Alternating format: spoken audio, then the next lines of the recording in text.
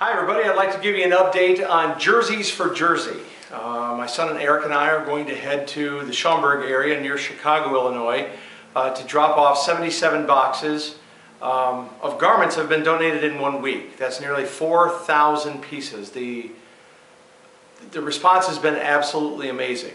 Within 48 hours of me thinking about doing this, and granted, you know, Skyward Promotions has donated to Hurricane Katrina down in New Orleans, when the tornado hit Joplin, Missouri, floods were in Nashville, Tennessee, but I want to do something a little bit different this year when this particular Hurricane Sandy came through.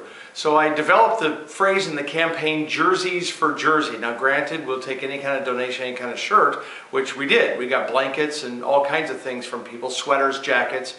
75% of the things that were donated this week were brand new and never touched. Within that 48 hours, we put it on Facebook, we put it on our website, and we emailed it to all of our suppliers and all of our customers. It went out from there. I called an old friend of mine, Jeff Wilmarth at Silver Arrow Express, and I asked Jeff, I said, is there a possibility that we could sort of piggyback and hitch a ride on some of your shipments that were going out east? And he said, unfortunately, about 4 or 5 years ago, they changed into a full load trucking company. So they don't take a load somewhere unless it's a full truckload. But he says, here's what I will do. I will forward this email in your campaign to the secretary of our organization. It's all the other traffic managers of different trucking companies. And maybe somebody can help you there. Well, one of those members forwarded it on to a logistics company in Schaumburg, near Chicago. And within literally 2 hours, he called me and he goes, this is what I understand that you're doing. And I said, yeah, you're right on. He says, if you bring me 2 boxes or if you bring me 2,000 boxes, it does not matter. We are already hooked up with the Red Cross and we will take it out there free of charge for you. So that's where we're headed today.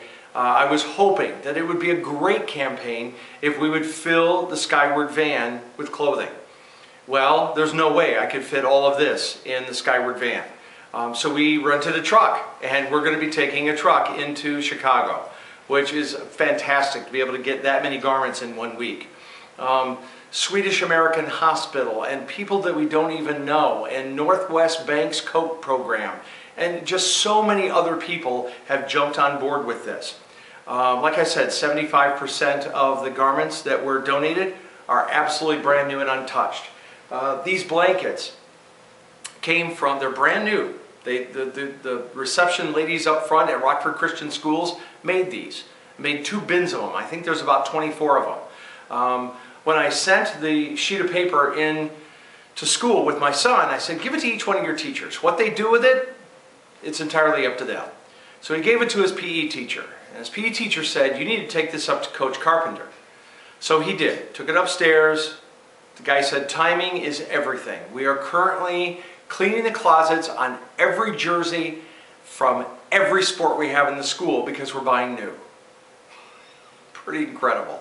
We filled the Skyward van with that donation alone. It was incredible.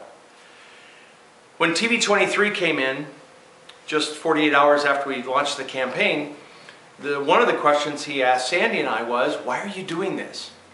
And we both said without hesitation, because you know it could happen to us. It wouldn't be a hurricane, but it would be a tornado, or it would be another reason. You know it could happen to us, and how would we need help? And how would we want other people to react? And that's exactly what we're doing. Everybody jumps on board when there's a system, when it's easy to do, and that's what we wanted to do. We wanted to make it very, very easy for them to do.